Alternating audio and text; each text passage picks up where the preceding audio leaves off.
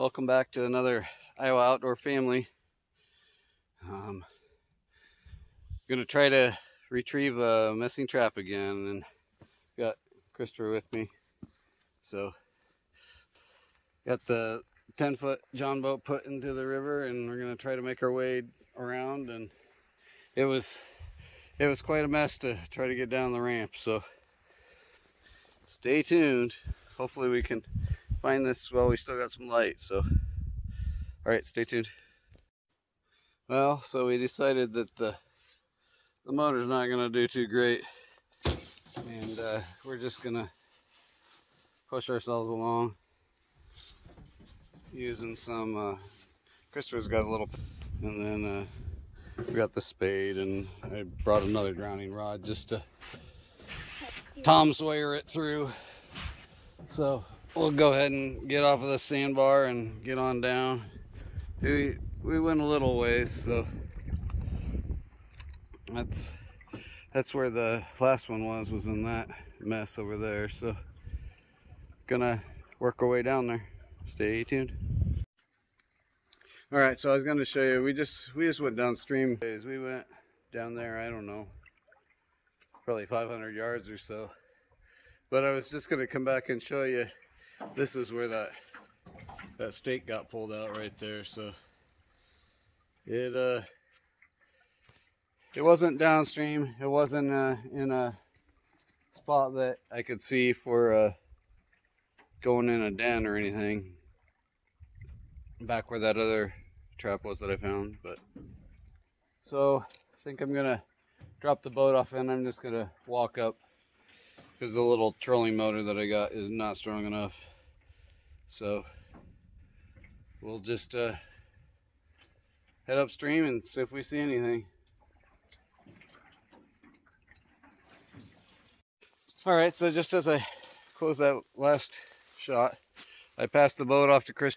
He's over there trying to get it to go upstream, and I came over here to this sandbar, and lo and behold, here I see this is a horn of something, and then this is some kind of a horn of something. So the artifact hunter that I talked to the other day, he was onto something. So I'll have to get a hold of him and let him know. Stay tuned. All right, well, we are searching. We're quite a ways from the bridge on the other end. What? In there? All right, let's go check it out. I didn't think we were gonna find it. I'm gonna have to work my way through here real slow, and hopefully I don't drop my filming device. Can you tell, is there a beaver on there? Tangled up in there?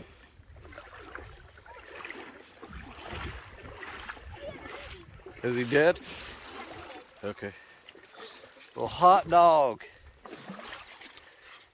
We went the other way this time. Hold on, I gotta, careful, you're gonna sink.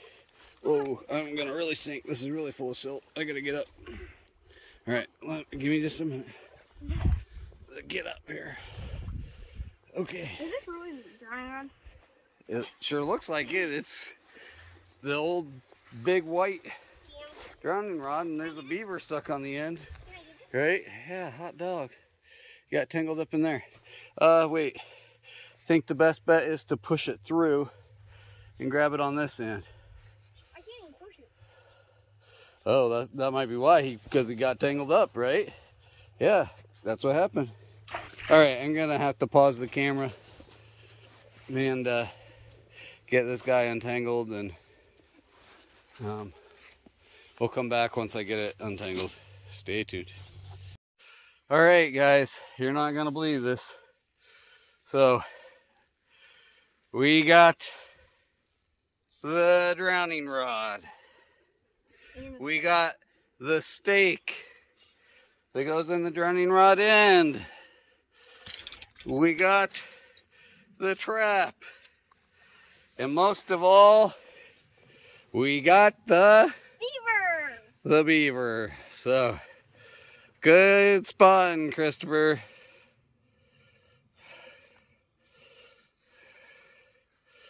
All right.